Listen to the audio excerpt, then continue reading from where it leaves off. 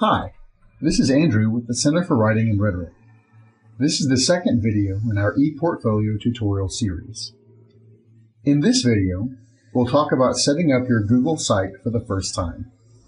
You must have an @gmail.com Google account in order to proceed with creating your Google site. If you don't have a Google account and you need help creating one, please watch video 1-1 in this series. To begin, open a web browser and point it to sites.google.com.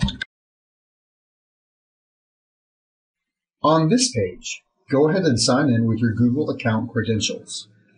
The account I set up in the previous video is AD067079. Enter your password and click Sign In. On the screen that follows, click the button that says Create Site. This page shows the initial settings for your Google site. Go ahead and click Blank Template. You can customize the look and feel of your Google site later on. Name your Google site in the format first initial, last name, and course. For me, it's going to be A. Davis and then WRIT102.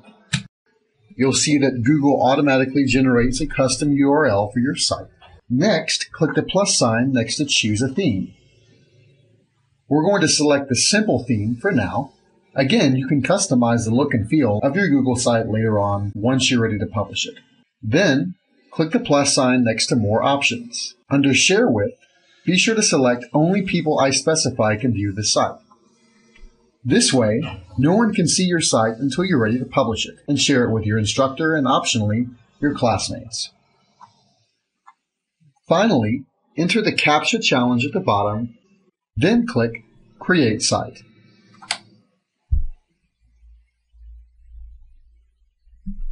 You have now created your Google site for the ePortfolio project.